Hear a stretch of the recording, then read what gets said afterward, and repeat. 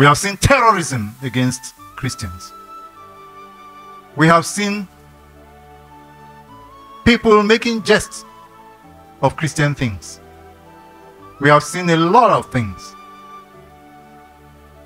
But the Paris 2024 Olympics stands out. Let's turn our Bibles again to Revelation chapter 12. Revelations chapter 12.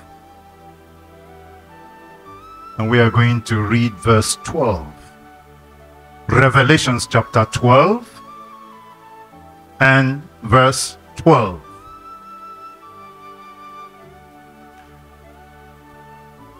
Are we there?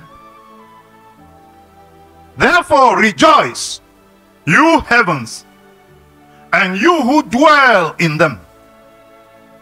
But woe to the earth and the sea, because the devil has gone down to you. He is filled with fury, because he knows that his time is short. I take that again. Therefore rejoice, you heavens, and you who dwell in them. But woe to the earth and the sea, because the devil has gone down to you. He is filled with fury, because he knows that his time is short.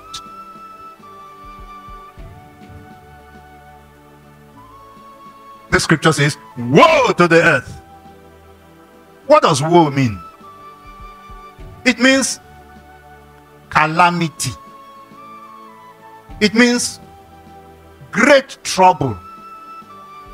It means great distress. It means terrible things causing sadness. It means afflictions. It means deep suffering. It means profound grief. It means problems and pains beyond description. Those are not pleasant things, isn't it? They're terrible.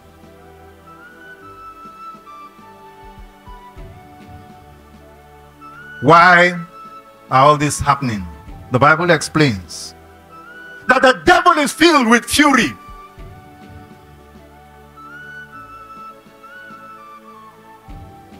He's filled with fury. He's filled with rage, and he has gone on rampage. The devil has declared all-out war on the earth. He has declared all-out war on the children of God. He has declared all-out war on all human beings, to ensure he destroys them for eternity. The Bible tells us something in this verse, that he knows that his time is short. He knows that his time is short.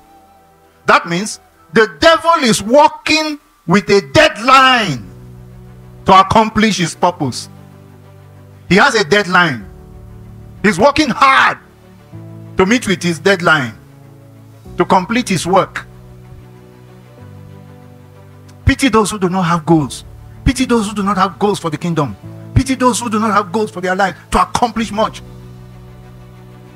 The devil, your adversary, has goals and plans, and he's working with a deadline.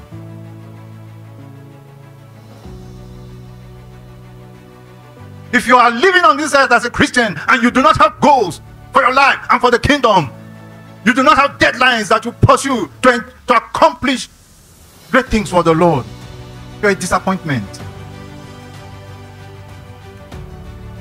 We are seeing that the devil is working ferociously to destroy the church and God's purpose on earth, and then to install the reign of the Antichrist.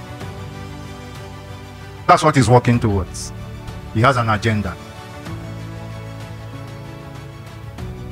The 2024 Olympics in Paris is the latest global event that the devil has used to launch his attack.